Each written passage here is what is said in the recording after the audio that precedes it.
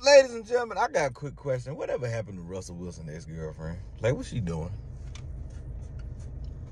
I know I don't think she's doing bad. I just want to know what she's doing. What she got going on?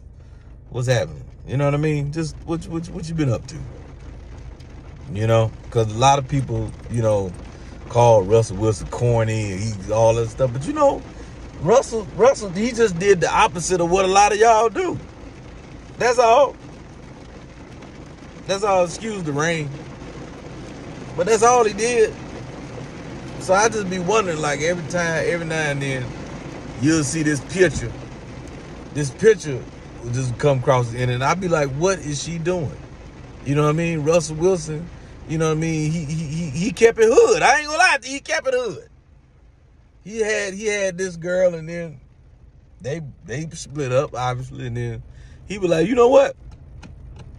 I'm gonna